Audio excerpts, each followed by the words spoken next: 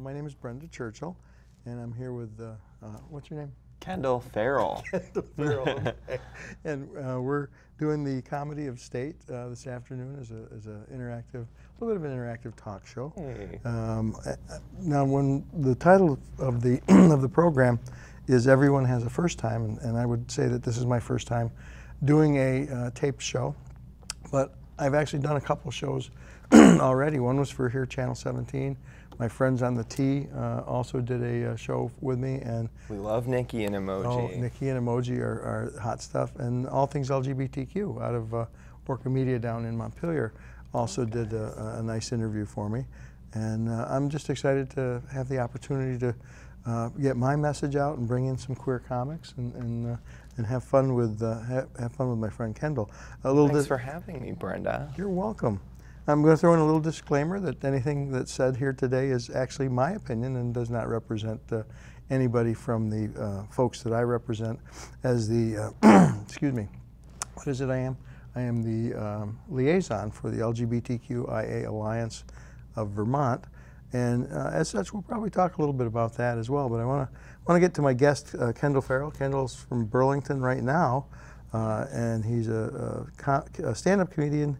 And this is I think this was your bio. Yeah, I think we pulled it from my Facebook page. Whose wry, sly style and dry wit has made him a favorite in his home state. He won the annual Vermont Funniest Comedian contest in 2015, profiled 7 days, regular at the Comedy Club. He's open for headliners all over New England, performed on Night Train. And how was that? Was that a big club? Night Train, it's at a place called Littlefield in Park Slope, and Wyatt Snack hosts, and the lineups they get are just like insane. That was a lot of fun, and Wyatt was super nice. Nice. Locally, we got, of course, at the Vermont Comedy Club, Comedy and Crepes at the Skinny Pancake, Brews and Bros and Foam Brewers, Barn Party at Zen Barn, and yep. Something that ties in with our theme today, which is the United We Stand Up. Yeah. Which is a political. That was such a fun show. Annie Russell, yeah. And I host that. Some Vermonters might know Annie Russell from VPR. Yeah. Where she's, I think now the deputy news director. I was glad to see her. It was a lot of fun. Yes. That show was and also very funny. Oh, she was. Keeping with both the political theme and the first time thing, I'm going to relate a little bit about my first time with a Pride Parade. And this was about 3 years ago. I got to drive my big red Jeep up Church Street. It was a panic. I had people waving, screaming, shouting, and I was just hopeful I wasn't running over anybody. And behind me was a trailer full of my gay young friends bouncing to RuPaul. And so I was also honored this year with my friend Craig Mitchell to be co-marshal. Craig. I asked him to change it to Marshmallow, but they didn't quite get to Marshmallow. But Craig and I got to I'm surprised you got resistance on that. Craig and I got to go up Church Street together. We were laughing and joking all the way up through. And then I got beautiful roses from my friend Meg, and it was just a really wonderful day. I had a blast. Yeah. Were you in this year's Pride Parade? Yeah, they did it in Battery Park this year, which was super fun. I missed the parade part of it, okay. But I was there for the big party afterwards. I had to leave work early and then go back to work afterwards. Oh my goodness. But it was a lot of fun. The whole park was packed. Now you and Annie do a routine, or have done a routine. Yeah. And the one I saw happened to be down in our state's capital. But you've been all over the state doing this routine? Yeah, we took it. So the show is called United We Stand Up, and it's like a politically themed comedy show. So what we do is we bring a bunch of stand-up comedians in, some from Vermont, some from out of state, sort of a mix of people, and just people who have sort of politically relevant material. And then at the end of the show, there's an interview with a local politician or political figure in general. So. We've had David Zuckerman on the show. He was our guest at the Vermont Comedy Club. City Councilor Max Tracy from Burlington. The newest city councilor, Ali Jang, we had him right after he was elected. And yeah, so it's a lot of fun, and Annie and I love doing it. Annie is moving too. I heard that. So the series is on a hiatus for a while. Okay. But, and you're moving. As long as you mention that, we'll just talk about it. You're taking off and going to the Big Apple for brighter and bigger things to do. The Big Apple, yeah. A lot of Vermont comedians have. Former Vermont comedians are living there now, so I'm excited to join my my fellow expatriates. Do you think you'll be able to find a political venue to bring New York politics to the forefront? Yeah, it has been kind of on my mind because I have no journalism skills. So Annie was like really important to the show because she knows about like journalistic ethics and all, she's a very talented interviewer. So she kind of would like book all the political guests and she spearheaded that part. And I would kind of book the comedians and manage that part of the show. But I've been thinking a lot about ways that we could keep it going. Or Annie's going to be in Chicago. Maybe I would go visit her. Or maybe she could come visit me. And, Annie, I'm pitching this to you. I hope you're watching. That sounds like a road trip. Yeah. In any case, what would you like to do with today on the show? What have you got in mind? Oh, I guess if we're talking about first times. Yep, that's good. I have a funny story about the first time I went to a Pride parade. The first time I ever went to a Pride parade, I was there for probably like a half an hour before I heard some like this poor like disenfranchised straight bro who was like walking by and he was like, "Psh, man, well why don't we have a straight Pride parade?" I just remember thinking like, I don't know, man, but if I had to guess, I would say there probably just aren't enough straight parade planners out there. That's a good point. I don't know who he thinks is like stopping him though. Like, go nuts. Are you kidding me? I don't know about you, but I would love nothing more than to see that. Nothing would delight me more. Oh my. I don't know what it's gonna look like. I keep like imagining it's just gonna be like a bunch of really drunk people in the parking lot of like a Home Depot. Just like barbecuing and listening to like Kid Rock. Straight Pride. There you go. We'll put it in the bin to check on later and see what we can do there. That is just a joke, of course. Of course it is. Yeah, straight people will never take Home Depot away from lesbians. Oh, I think we all know that. No, that is a great place to shop. Yeah. I've been told. Yeah, there's another local comedian who has a really funny joke. I won't give it away in case you have her on, but about how the hottest place to meet single lesbians in Burlington is at Pet Food Warehouse. Wow. I'll have to make a note of that. Yeah, right then. But then I got to get a pet. Yeah. I don't think Suze has a pet. I think she just hangs out there. She's just like trolling for pussy at the Pet Food Warehouse. It can be done. I think she has done it. I hope Suze is watching too. Yeah, we'll have to get her on the show to refute or substantiate those claims. Suze would be a great guest. I think she would too. She just wound up her first year up in St. Albans last night. I think you guys did the show at, what's the venue that? Twigs. Twigs, yeah. That's always a fun show. A lot of local entertainment up there, and she's been doing that show now for a year, and I've been to a couple of those shows, and they're great. They're always great. Yeah. She's got a rapport with the audience, and she can warm you up and get anybody laughing. I'm just curious, when you're doing a comedy routine, are you able to discern the differences between a gay crowd, like with your LOL comedy series, and a straight crowd? And how do you change that up? How do you do that different? Yeah, well, I think like it depends on maybe not if they're like straight or gay, but just like where you are. Okay. Like I think the further away from the cities you go, like there are little progressive enclaves and stuff, but like you go like there used to be shows we were just talking about out in Morrisville, Moog's Place. Yep. Used to be shows at Moog's Place. And like you go out there and people like they have no, it's not that they don't like gay people, but they just have no idea what Grindr is. or like they don't know about like, I think they're just ill-informed about gay sex. So it was pretty shocking for them, for these rural audiences. Yeah, that might be a tough venue. I will tell you that my friend Christine showed her documentary Denial at the library in Montpelier this past week. And it was a predominantly gay crowd, and they all got the jokes, the innuendo, all the overlays that were in there, and all the things. And I said, I was asking her afterward. I said, "Where has that happened before?" She says, "Spain." I said, "What?" She says, "Well, they had subtitles and they laughed at everything that was That's so funny. was spot on." So I said, "Well, that must mean that the written word is stronger than the spoken word, Yeah. but only in Spanish." I suppose so. I was going to take a few minutes to review what I do within the LGBTQ Alliance, and Yes. I'm going to kind of read what is our mission and purpose statement. And the LGBTQIA Alliance of Vermont, comprised of representatives from a range of LGBTQIA organizations and individuals from the broader Vermont community. Our mission is to anticipate and collaboratively respond to proposed and enacted laws, policies, action, and community-level crisis that impact LGBTQIA Vermonters. The Alliance provides expert advice to elected officials, political activists, state agencies, community-based and professional organizations, and other interested parties on representing and protecting the interests and rights of LGBTQIA Vermonters.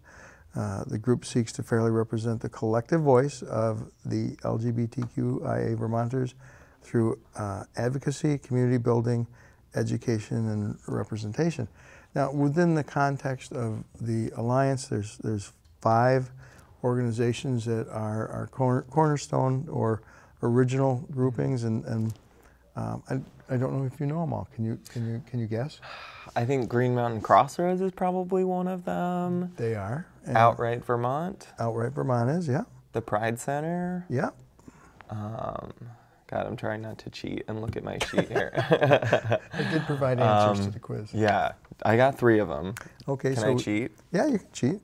Oh, Vermont Cares. Oh, those guys are great. Yeah. I thought they were part of the Pride Center. No, Peter Jacobson's executive director there, and actually I'm going to review some of the fundraisers he's got coming up. There's an AIDS walk in City Hall Park on October 1st at 10 a.m. I would go right to their website for information on that to register, and by all means contribute to that. It's important. Yeah, Rainbow Umbrella of Central Vermont actually put on the first Pride Solidarity March that coincided with the official Pride date this past year, and it was very successful. We had people represented from all communities there, and we had speakers afterwards. That is anticipated to be again next year. Oh, great. The Pride Center just completed the Pride celebration 2 weeks ago, and I mentioned that That was fun. Craig and I were Co-Grand Marshmallows. We're going to adopt that, Co-Grand Marshmallows. Yeah. I think you guys should push for that. I think we should. Green Mountain Crossroads, which is down in Brattleboro, Vermont. I was just down there a couple days ago. HB Lozito is sponsoring again a very successful 2-day seminar out in the country. It's October 27th, and again, go to Green Mountain Crossroads to register and find out more information. I'm one of the presenters for that as well. Oh, very cool. Yeah. So, and lastly, we have Outright Vermont, not leastly though, Dana Kaplan, new executive director there. He is having a fire truck pull fundraiser on Church Street, September 30th. Oh, I think they've done this before, haven't they? They have done it before. Have you participated or watched it? Yeah, I think the Comedy Club put together a team to be part of it last year, and I was out of town, I think, but I was really sad to miss it. Big fundraiser for our friends at Outright, and one of the things that you can do is you can go on their website and you can look at their information there, and there are, interestingly, one of the unique things that they've come up with for fundraising is that they've found individuals that will post their fundraiser on their website. So if you're interested in doing that, follow some of the guidelines there and post that, and you too can earn funds for the fire truck pull, or better yet, sponsor a team, be on a team, just come out and have fun. I guarantee the weather that day is going to be beautiful and crisp and cool. I promise it will be. You promise? Yeah. I promise. Yeah, Tom Messner and I have been talking. Oh, yeah. So, you know, again, these are the organizations that I represent to the State House, and as nonprofits, they're always working very hard to generate funds to keep their staff. They're partially grant funded, but contributions go a long way. A couple of the things that I also wanted to mention are what we've identified as challenges that are currently being confronted by Vermont's LGBTQIA communities. We're doing that through some interesting things that I've uncovered this summer.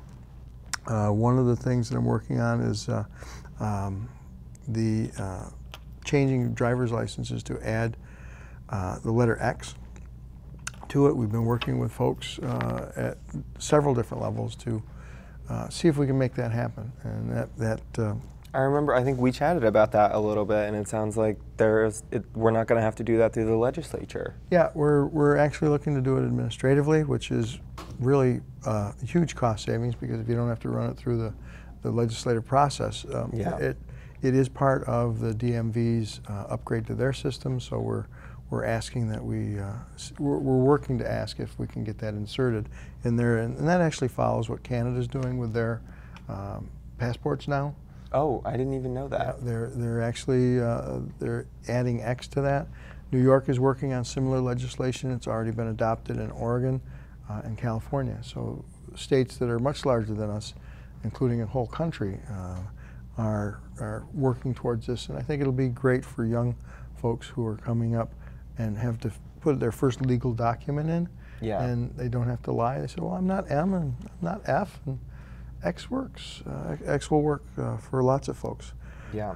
That is one of the things we also have coming up in the Senate this session is H333. This bill proposes to require that any single-use toilet in any public building or place of public accommodations be identified as gender-free. I mean, my gosh, who wouldn't want to have the opportunity to use one or the other when there's a line at one and you can go in the other? Yeah, I can. I always There's use probably a joke there somewhere. Yeah, I don't know. I feel like you're not going to get in trouble for going in the other.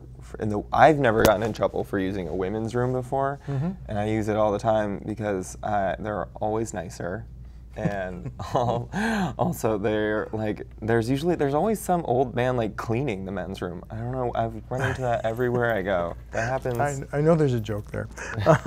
I think you're right, and I think they have both of the... There's always some sort of like mess that's being cleaned up in the men's room. It always has like an out of order sign. I'm hopeful that this will go right through. It did get through the House. I did testify there, and I believe we'll have a good result with that. I've been also getting out to meet folks, which has been really interesting. I've got a literal laundry list of folks that I've been able to have time with.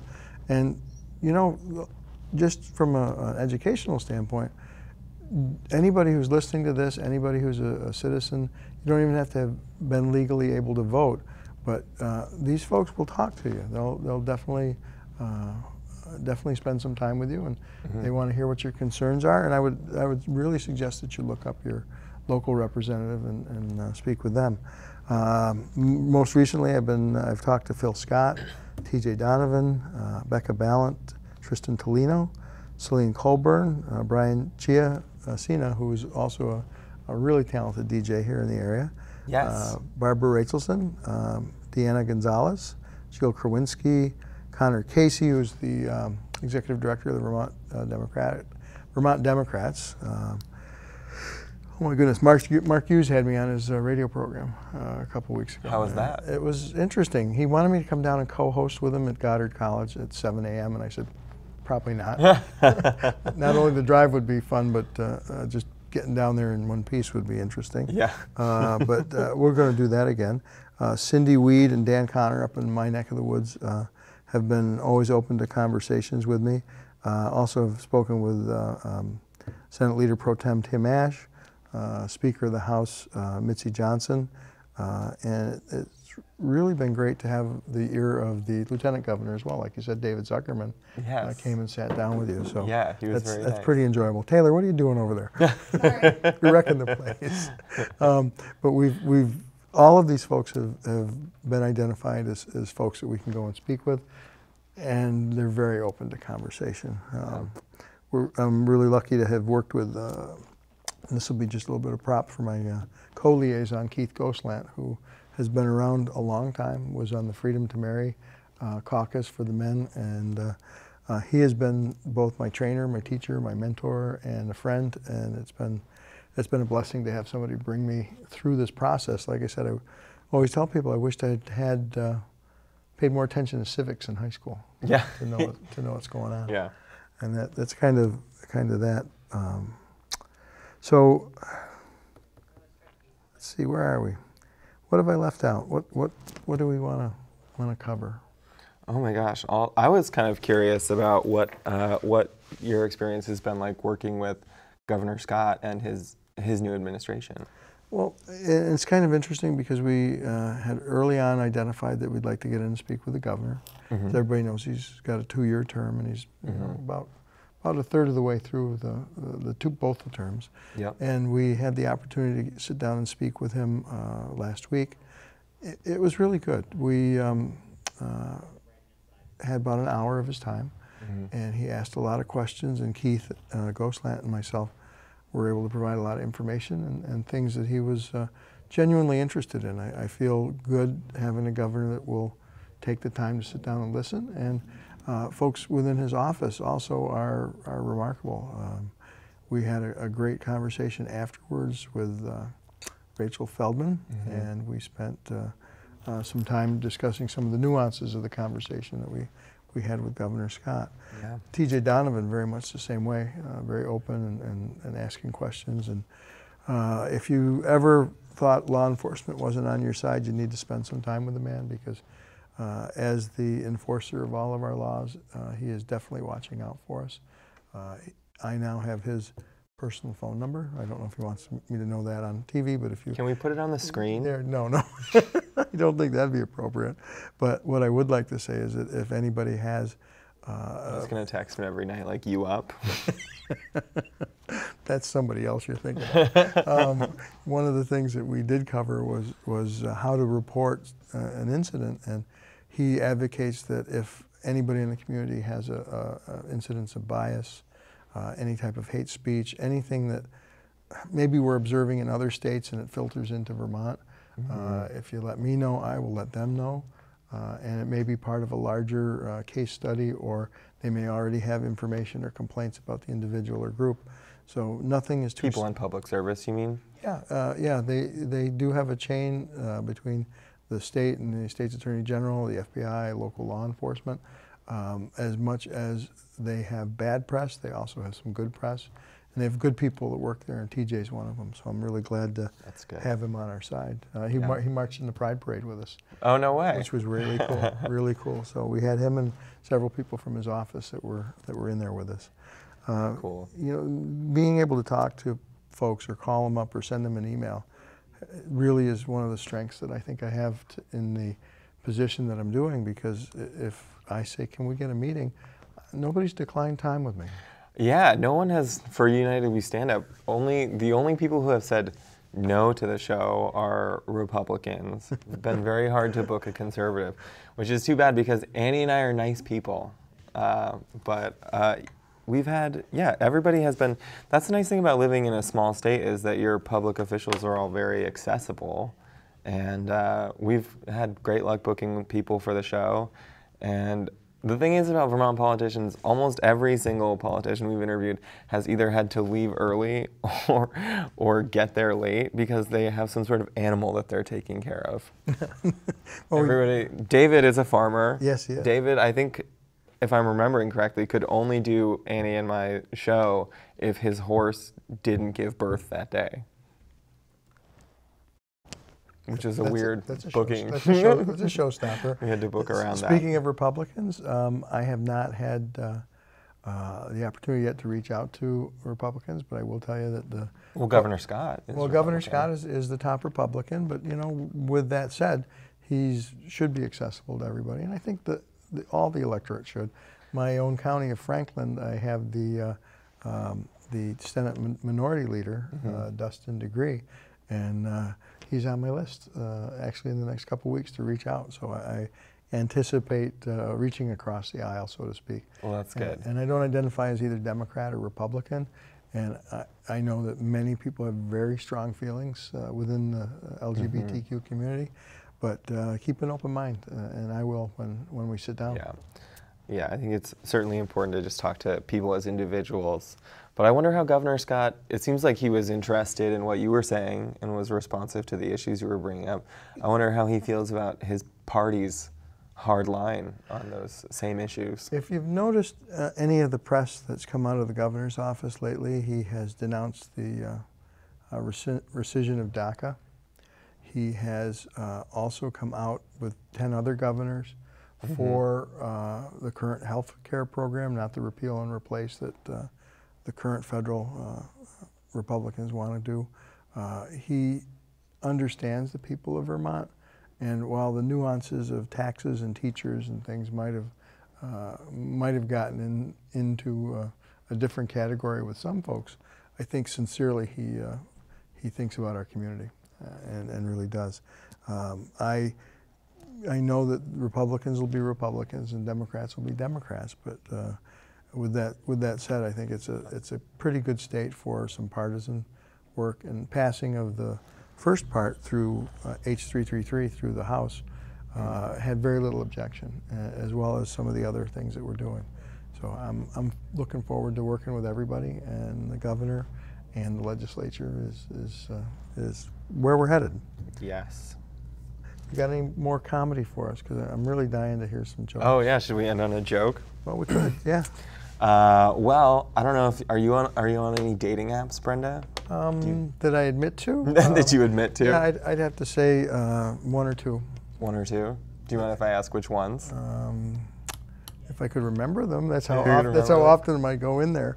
OkCupid's a common one. OkCupid is one of the ones on. Yeah, a lot of people are on and OkCupid. that seems fairly LGBTQ friendly. So. Oh really? Yeah. I haven't tried it. Well, mostly L, so that's. Mostly, that's why. It could be. Could be. There's not much for me there. Yeah, I don't know. I am on Grindr and Tinder. Look me up. And self-promotion. Okay, Grindr, and yeah, being on Grindr is fun, but it also makes me like terrified of getting murdered. Tell me about that. You're really in the Green Mountain State. You might feel like you're getting murdered. It makes me nervous about getting murdered because if you get murdered, you just lose any sense of privacy you once had. The cops go through all your stuff. And I just feel like I don't need that kind of hassle in my death, you know? So what do they go through? If I got murdered, they would have to go through my Grindr account, and that is absolutely my worst nightmare. Is that on your PC or cell phone? It's on my phone. Oh boy. Which is, yeah, that's pretty damning. These poor cops are not even gonna know what this guy's face looks like. They're just gonna have to work backwards. Like a picture of his like headless torso. There's no registry for that? Headless torso pictures? No, it's just gonna, I'm so afraid it's gonna be all over the evening news, like splashed across, like, have you seen this faceless torso? Contact the Burlington PD. Oh my goodness. And beware that he could have shaved by now. I know. It's my worst nightmare. I don't know if everybody will get that, but I know all of the folks who are gay will probably, yes, you don't have to be gay to be on Grindr. I think that's you can use it. You can use it to find gay people in your area. You could also use it to avoid gay people in your area. How you use it is your business. Okay, I'm going to start to wrap up a little bit. I got the 30-minute notice, so okay. Rather than stretch this into 45 minutes, I want to let you know that my co-liaison, Keith Ghostland, and myself are planning a road trip, actually to 4 different locations. This fall, we want to talk to the LGBTQIA community without any filters. We need to know what's going on in there, and we want to be able to have a very firm commitment to you guys, as well as my organization, that we're representing you, not ourselves and not our own ideas. So we need to hear from you, and we'll announce that pretty broadly. I am going to take a moment to introduce my next guest, Taylor Radke. She's a young queer comedian and a friend, and also I read here, this can't be right, you're recovering from a near fatal accident, plane crash? Something like that. Okay, well, were you trying to fly, or was it, oh, it was a skateboard. Oh, I must have misread that. Cool. Do it. Yeah, and you can find her at Zero Gravity pour in your favorites hopefully soon. And I want to also give a shout out to Zero Gravity for their great contribution during the Pride celebration. They did a promotion with beer, which is okay with me, and donated back to the Pride Center. And I want to really thank Kendall for being here with us today, and my show debut, and being the beautiful co-host that you are. Well, thanks for having me, Brenda. I know you're going to be successful going down to New York City, and we'll see you again when you come up to Vermont. You certainly will be invited, I'm sure, anywhere, everywhere. I hope so. Okay. This is Brenda Churchill for the Comedy of State. Some news and some queer comics, and hopefully a fresh perspective on for you guys, and we'll see you soon. I want to thank you very much for watching. Have a great evening, or day, or night. Yeah.